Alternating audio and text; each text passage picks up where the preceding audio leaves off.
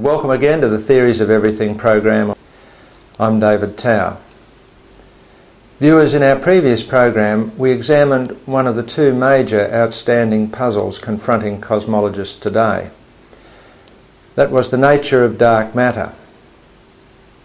Now, dark matter, the unseen mass that surrounds galaxies and exists throughout the universe, is understood to exist because the current ordinary matter that we can see is just not sufficient to hold those galaxies together.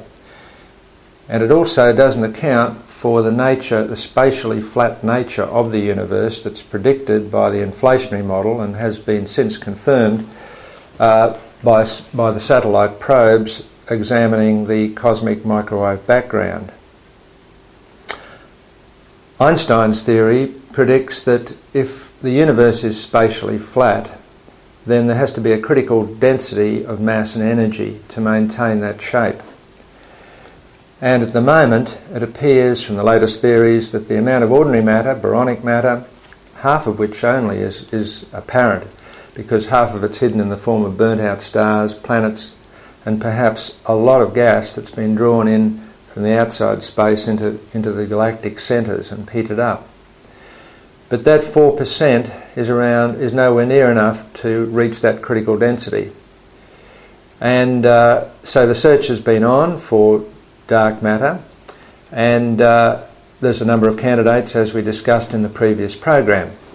The candidates, and the most promising candidates, include exotic sorts of particles that were created in the Big Bang, perhaps in other dimensions of the original universe, and they're still here today, and they feel the force of gravity and therefore clump in around the halos of the galaxies that we can see.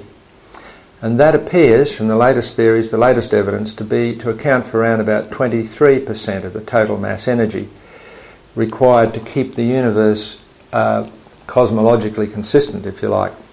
So that's a total of 27%. So there's a missing amount of mass energy, around about a large chunk of it, in fact, around about 73%.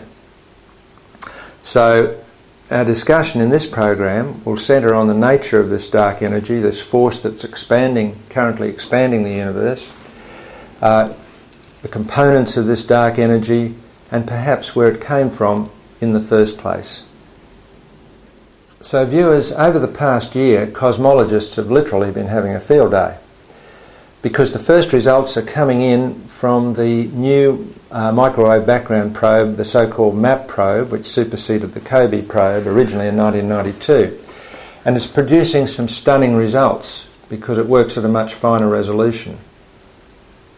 And it's given cosmologists their first true analysis of the nature of the universe. For example, its age, 13.7 billion years, 3 times the age of the Earth. It's confirmed that the universe is flat, spatially flat as predicted by inflationary theory and Einstein's equations. It's provided the rate of expansion of the universe, which is quite critical, the so-called Hubble constant, which is around about 71 kilometres per second, 0.3 million light years as you go out to the farthest reaches of space. It increases in speed by that amount. And most importantly, the distribution of mass energy in the universe, the ratio of ordinary matter to dark energy. Now, how was this achieved? Well, it was achieved because the mapping of the microwave background radiation, which emanated from the Big Bang, which emanated basically from about 380,000 years after the Big Bang, this radiation, which was stretched to the microwave spectrum, shows minor variations in temperature.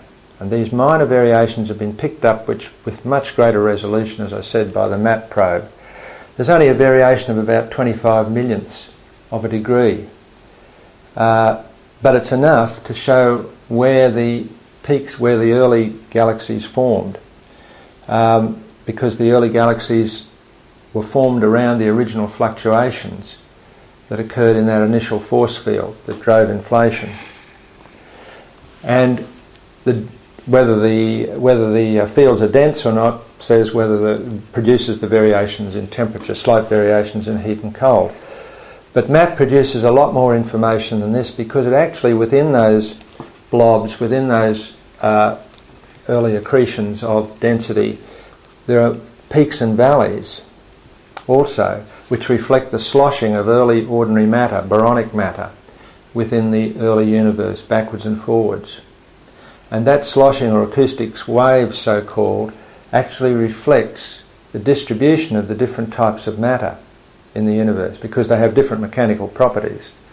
Therefore, it gives the ratio of ordinary matter to dark matter from that distribution of peaks and valleys. It shows the radiation, the variances in radiation.